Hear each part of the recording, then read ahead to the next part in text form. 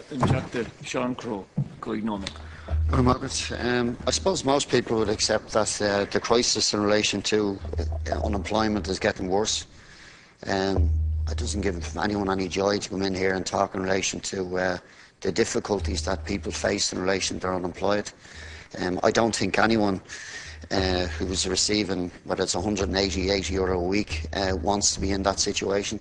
Certainly most of the people that I've talked to in relation to my own constituency, I don't think anyone wants to be left in a situation where they're not facing the prospect of getting a job.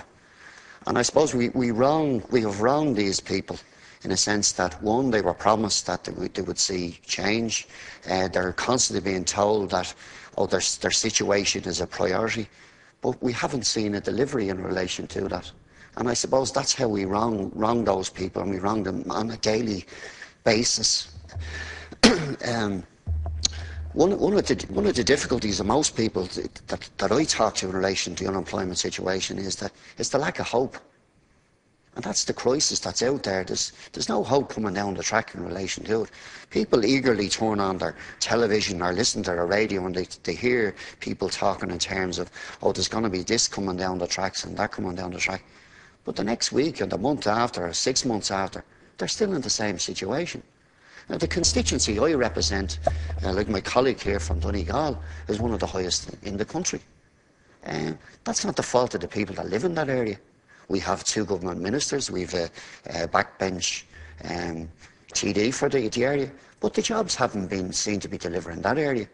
All the years that I've been active in that area, I haven't heard anyone talking in terms of, let's get a crisis management, let's bring people together in relation to, pull people together in relation to see what we can do for jobs in the area. There's no plan coming forward from government in relation to this. So they've promised change, promised to revitalise the economy, and repeatedly stated that job creation is one of the main priorities. But despite what the government says, I believe it's quite obvious that the process of austerity and debt repayment is the government's main priority and not jobs. We haven't seen the promised 100,000 jobs. The government has pursued government cutbacks and austerity policies with such conviction that over the past year 30,000 jobs have been lost in the public sector. These include nurses, doctors, teachers' posts. Economic growth has been minuscule and the unemployment crisis has deepened. If job creation is the #1 priority for government, the fact that emigration and the resilience of some of our SMEs have had a bigger impact on suppressing unemployment rates than the government's own policy.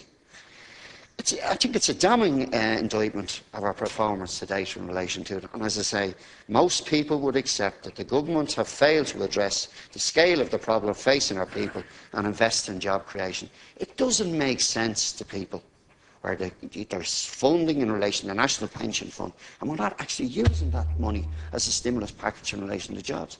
It doesn't add up. That money is supposed to be put aside for a rainy day.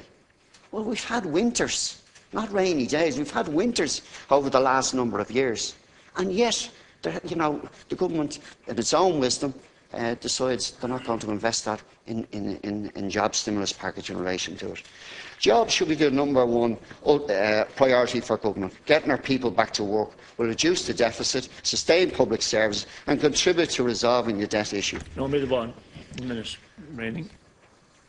I suppose there's a huge amount I want to talk to here in relation to it, but I just want to concentrate in just the last minute in relation to, we've seen unemployment getting worse and worse in relation to it, right?